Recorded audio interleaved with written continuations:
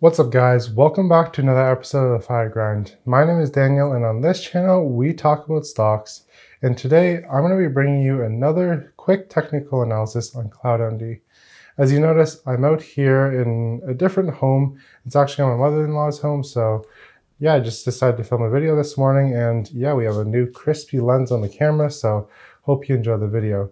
Also, Ms. Tyke just trying to figure out what to do because she had this bone right here that was just very loud as she slammed on the ground, so I took it away for her just for this video. Let's get right into it. If you go to Yahoo Finance and try to find the stock charts, all you'll see is a single candle. So I decided to jump on the web broker platform and just show you guys how I use this as well. So you can see here we have CloudMD.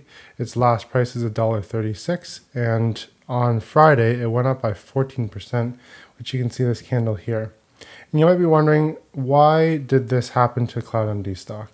And I'm just going to break down what's been happening in the past couple of months and show you guys what I think and all the technical analysis that could be used to have justified this price increase.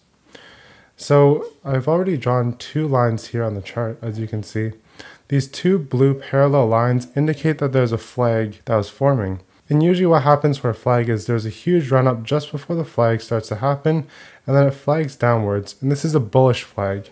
So although it is trending downwards, eventually it breaks out and goes to new all-time highs.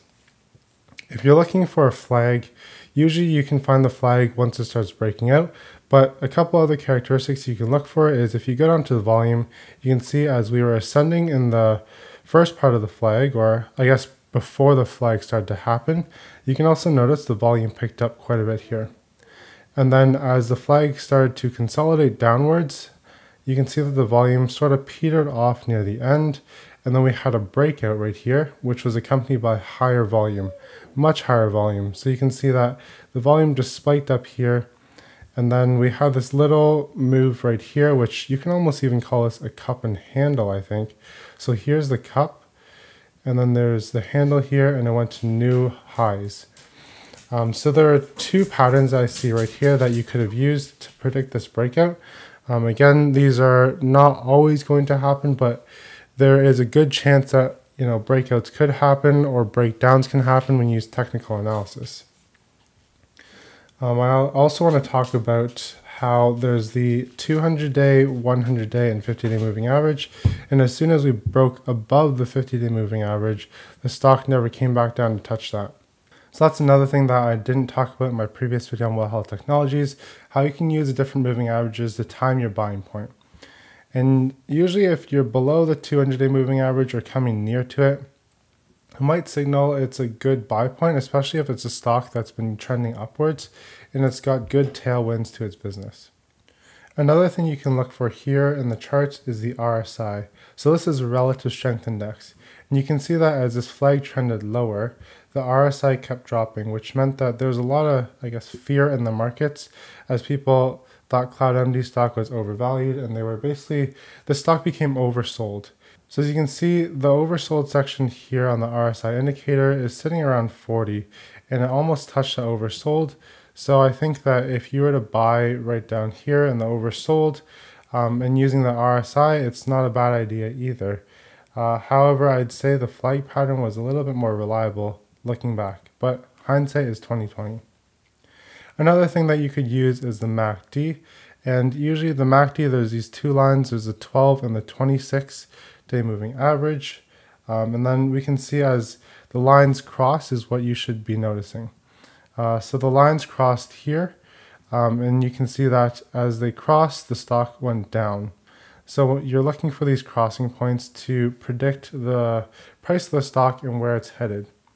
And we can see here when the MACD crossed over, this signaled to a lot of the traders that the stock was possibly going to shoot up.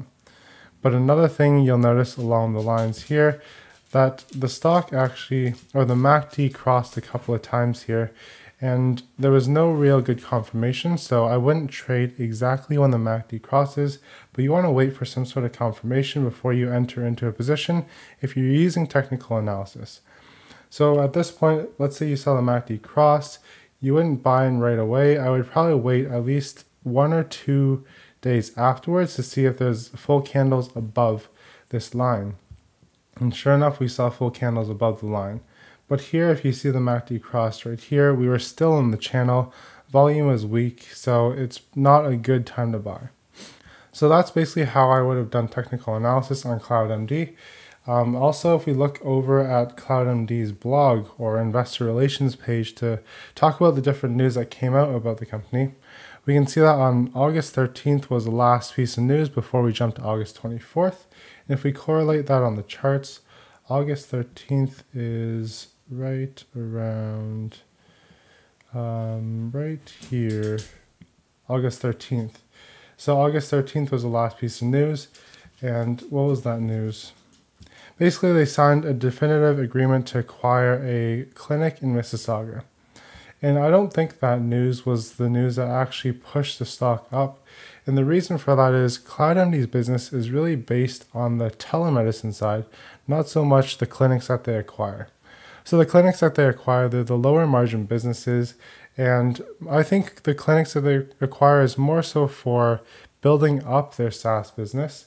But it doesn't indicate that.